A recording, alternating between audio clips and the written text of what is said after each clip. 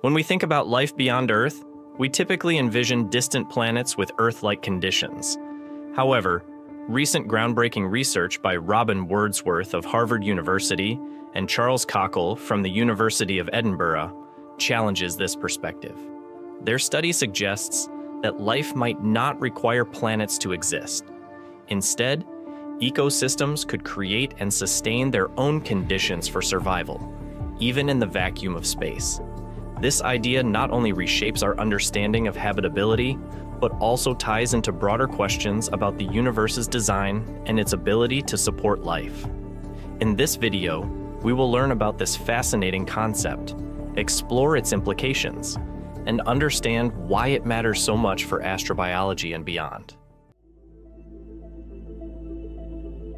Traditionally, scientists define habitability based on the presence of liquid water, moderate temperatures, atmospheric pressure, and protection from harmful radiation, all characteristics of a stable planetary environment.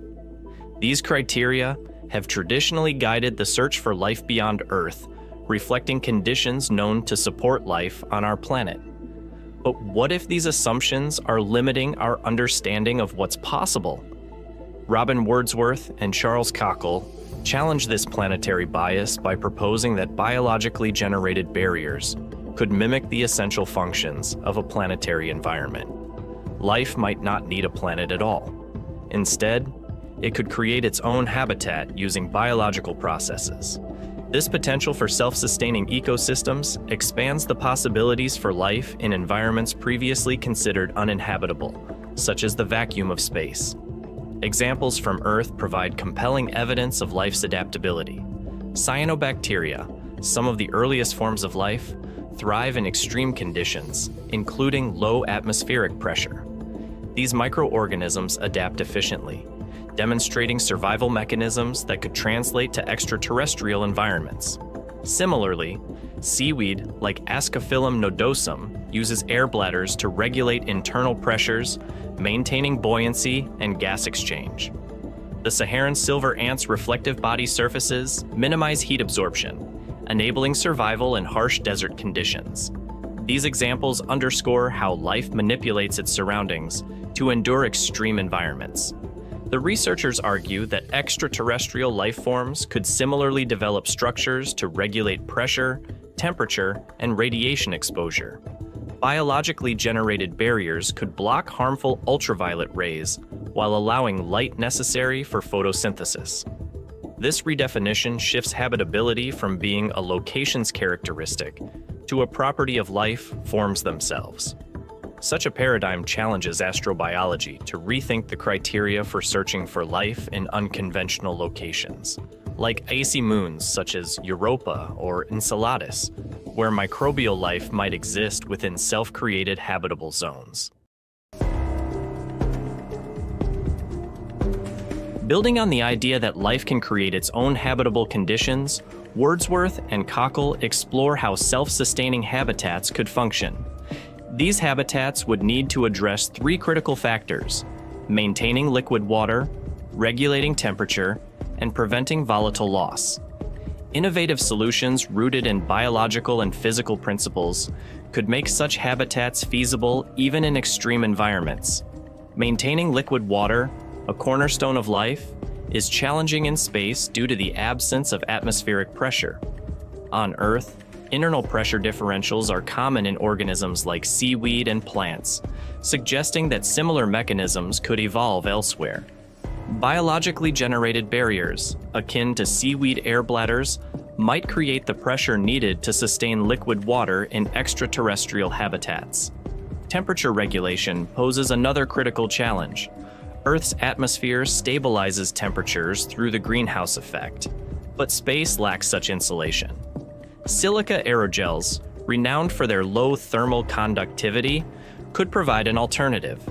Interestingly, some organisms, like diatoms, naturally produce silica structures, hinting at a biological route for insulating materials.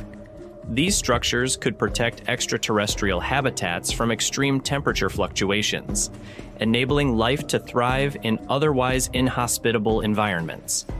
Preventing the loss of volatile compounds, such as water vapor, is equally vital. The vacuum of space creates a constant gradient that draws volatile molecules away.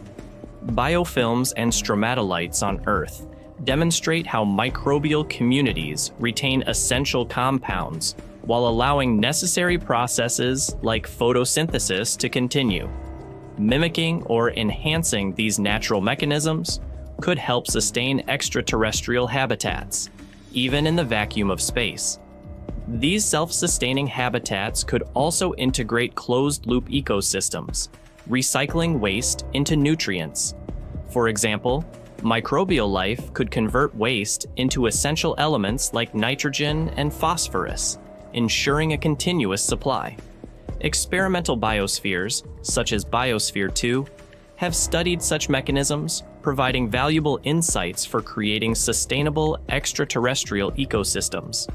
The researchers' calculations suggest that such habitats could support life across a range of distances from a star, opening possibilities for life on asteroids, moons, or even free-floating in interstellar space.